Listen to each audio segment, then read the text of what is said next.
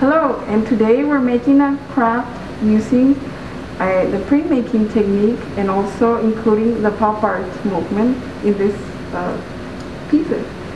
So what I did today is I cut a piece of cardboard and then use bubble wrap, roll ink on the bubble wrap and lay it on the cardboard and print it like you see here. The idea was to create the Band-Aid dots effects on the cardboard. Then we're gonna cut a few speech bubbles or a thought bubble, and in each you can write an onomatopoeia word or a hello phrase or anything you like. And again, onomatopoeia means a word that means a sound. You'll need a piece of cardboard, 4x7-inch color paper, piece of bubble wrap, same size as the cardboard, water-soluble block printing ink, palette knife, inking plate, brayer or wooden spoon, scissors, markers and crayons, also tape or glue stick. Okay, so let's begin the craft.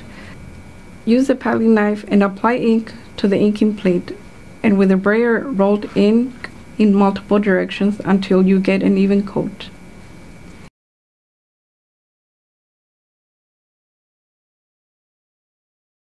Then go over with the brayer onto the bubble wrap with bubbles facing up until you cover the whole piece with ink.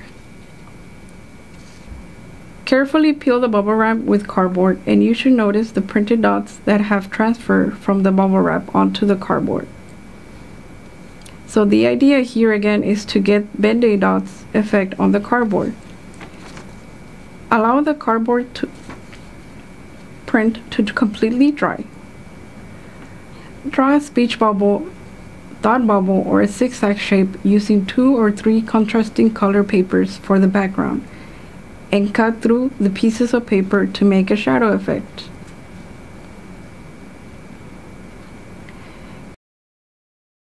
In one of your shapes, with marker or crayon, write an onomatopoeia word or phrase. Again, onomatopoeia means a word that makes a sound or that describes a sound. Also, I want to add that Band-Aid dots were invented by Benjamin Henry Day Jr., who was a printer and illustrator in the late 1800s.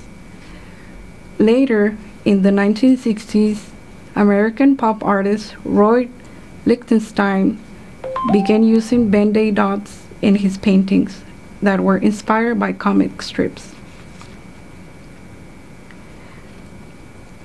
After this, place the 2 or 3 shapes to overlap to create that shadow effect and glue everything down.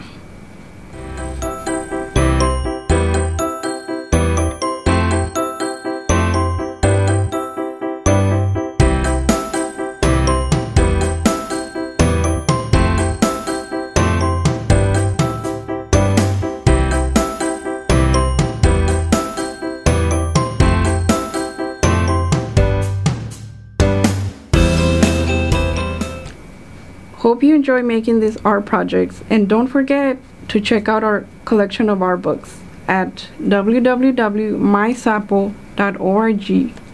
Thanks for watching.